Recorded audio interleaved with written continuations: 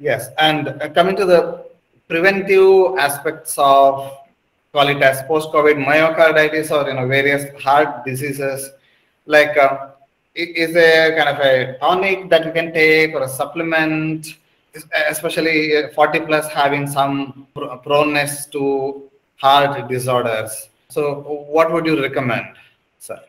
So in the post-COVID era and even the cardiac issues, all those drugs which we are already using it for the cardiac health, the same thing holds good here also.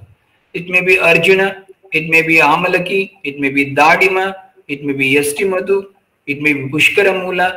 All these drugs definitely they do help us. Of course, when there is a issues connected with the mind and there is an emotions attacked, then of course Brahmi, Shankapushpi and all these things will come to help. Otherwise, when there is a cholesterol or triglycerides or something like these two things are there, then we have a Lashuna, Arjuna and Vrikshamla. These type of drugs are at our disposal.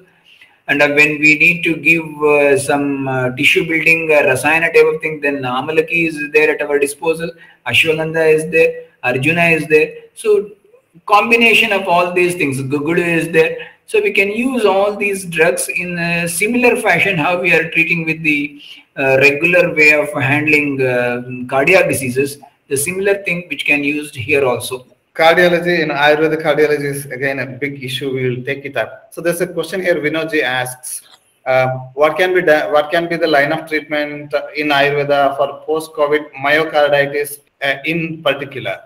And yeah, sir.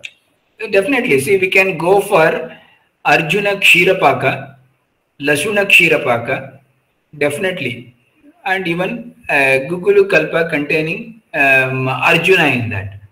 Or you can even go for a Vrikshamla containing drug. So these things are very important and these can be handled in that way. And of course, moreover, many times these patients do require some sort of counseling.